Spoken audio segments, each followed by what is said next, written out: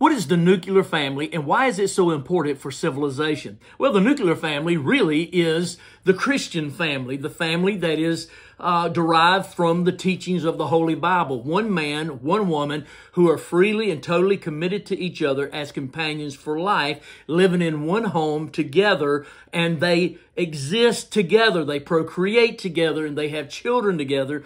And because of that, it creates a civilization in that one nucleus, in that one homestead. They're able to create this civilization, which makes it easier for each one of the members of the family when they go out into the world to be civil. So they work together and they learn together, they criticize one another, and they forgive one another, they help one another. And so together they create this. You realize when you're in a family, you got to act like you got some sense or it's hard to keep a family going. You know what I mean? And many families have fallen apart because people were so self-centered and they were so unwilling to forgive or to adjust their own attitudes. But those families who say, I love you for the rest of my life, I'm staying with you for the rest of my life, they go through a schooling. Their whole life, they're being schooled. That husband is being schooled by the wife, and the wife by the husband, and the children by the parents, and the parents by the children, because it creates this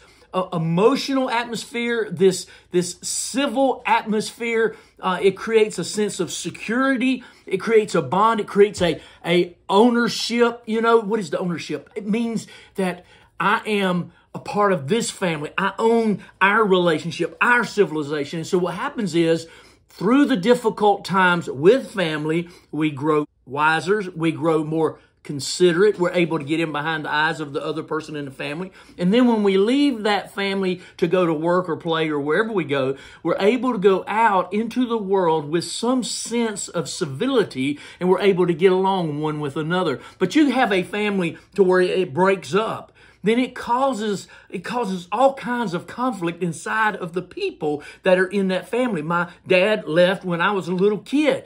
And to go back and rehash to you all the troubles that it caused in my life, I was thankful. I had a very good mom, and we had a good family. But there was difficult times for us.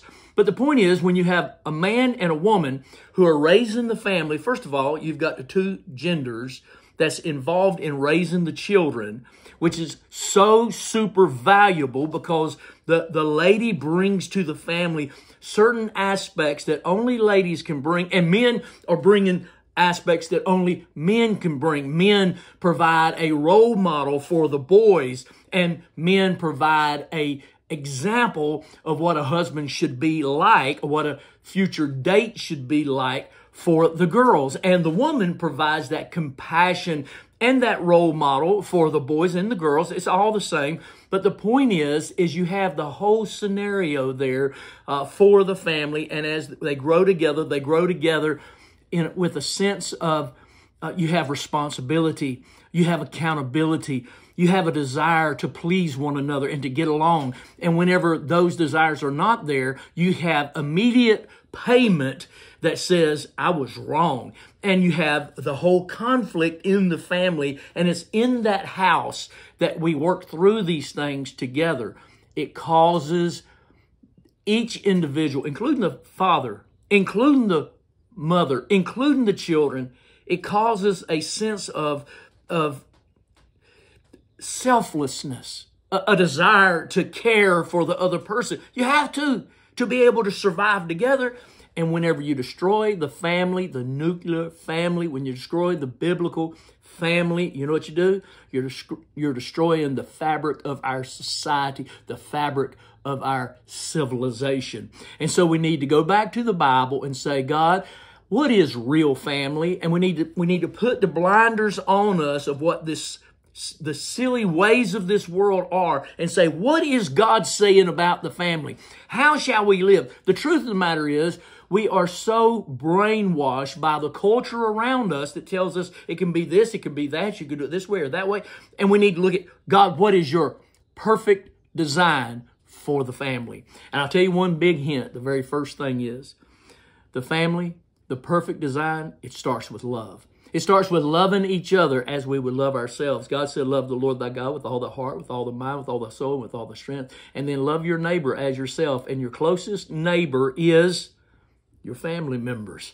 And so you practice that love within the family, and it makes you a better person. It makes your family a better part of civilization. It makes you able to deal with people outside of your family, gathering your family bond there. And so I want to encourage you all, make a point to make your family the very best. You want to change the world, change yourself, that you might change your family, that your family might help change the world. Come on, y'all. Let's follow Jesus.